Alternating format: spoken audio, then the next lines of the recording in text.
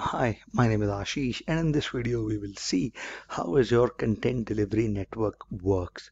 So let us go back to the official documentation from Microsoft to make our life easier by understanding what exactly and how it works in most simplest form. Here it is. Microsoft has provided a beautiful simplest documentation so that we all can understand it in a much easier way. So let's say a user Alice, this is the user Alice would send the request from here to here POP at servers.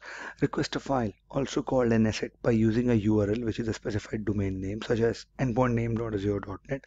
You will see how we define this part. Just read along it with me. Do not confuse yourself with these names. We will understand it in a much better way when we'll do the practical sessions.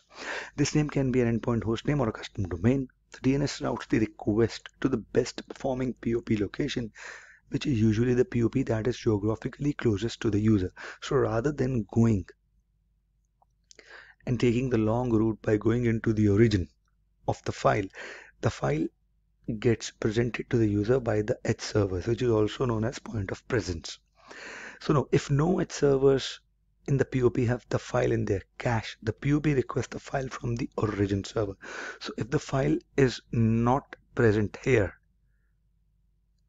the file is not here, then this would request the file from the origin server rather than the user going on to the origin server. So the origin server can be an Azure web app, Azure cloud service, Azure storage account, or any publicly accessible web server. The origin server returns the file to an edge server in the POP. So the origin server, if the file is not cached, then the edge server would look for the file on the origin server. Origin server will return the file to the edge server, and then we will move on to the next step. The edge server in the POP caches the file and returns the file to the original requester, which is the user. The file remains cached on the edge server in the POP until the TTL specified by its HTTP headers. We as an admin can define the TTL, which is by default is 7 days. Additional users can then request the same file by using the same URL that Alice used and can also be directed to the same POP.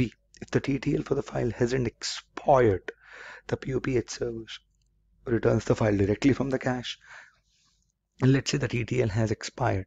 So this edge server will go back again.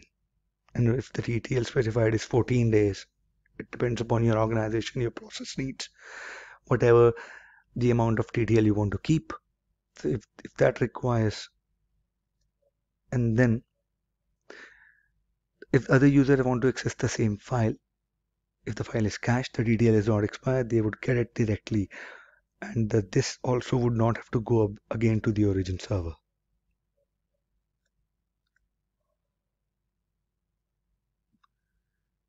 This is how it works.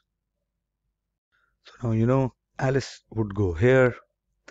If the file is not here on the edge server, it would go here and it would then return the file here. They would cache it.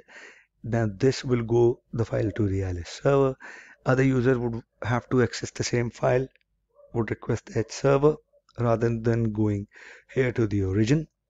And then the edge server, if the TTL is expired, would request the file again. If the TTL is not expired, they would serve the file back to the other user as well from the cache.